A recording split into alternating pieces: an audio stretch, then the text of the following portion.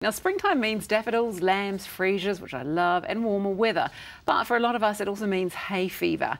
Our next guest believes it's possible to have a hay fever-free spring and is back to give us some advice. Breathing coach Dina Sinisa. Good morning to you. Good morning, Mel. Really nice to have you in here. And this is something you. I'm very interested in because my husband suffers badly and one of my sons from hay fever.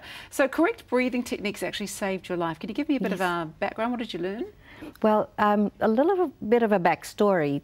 5 years ago, my hay fever and asthma took a turn for the worse, and I was hospitalized or admitted to the hospital twice in 1 week. So I felt like, oh, I do need to make a change.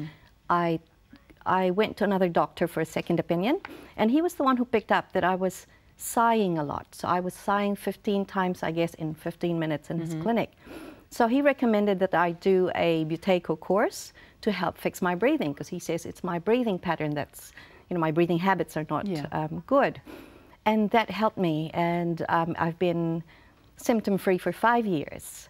Yes. Wow, so, okay, so it really helped you. It did, and so the biggest thing that I learned is that I was over-breathing. So a lot of us are over-breathing, which the technical term for it is hyperventilation. Right, okay, which we understand that term, hyperventilation, not over-breathing though. So how much air do we really need?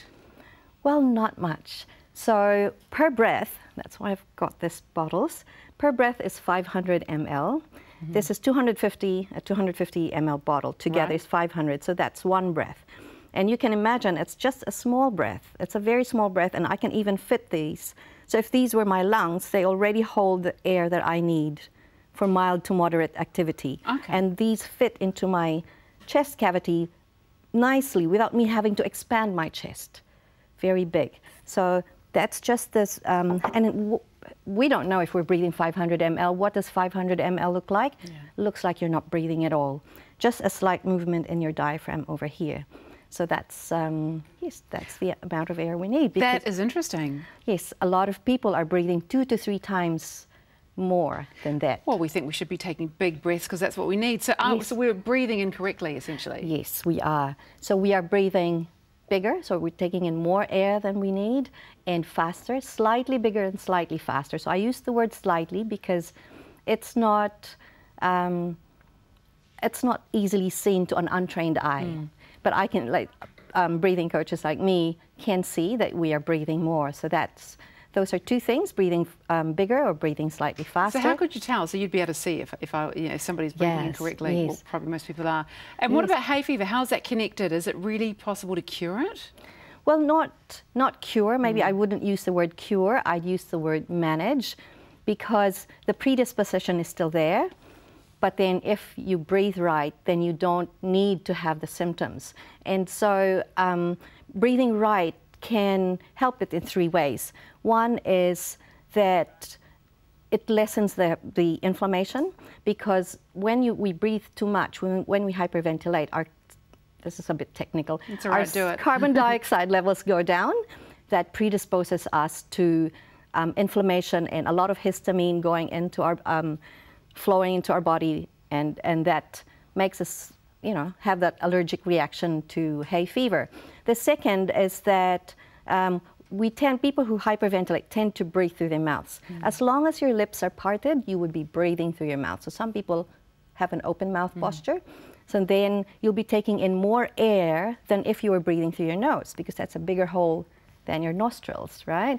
And the third thing is that breathing better, I'm saying that people who hyperventilate breathe 2 to 3 times more than healthy breathers. So can you imagine you're breathing in 2 to 3 times more allergens, pollen, dust. And so your body's saying, I can't handle that.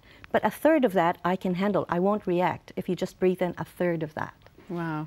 Can you give me a demo of how we should be breathing then? Is this something we can practice? Well, I can do a demo. I could do a demo of how we should not be breathing. We shouldn't be breathing through our mouths.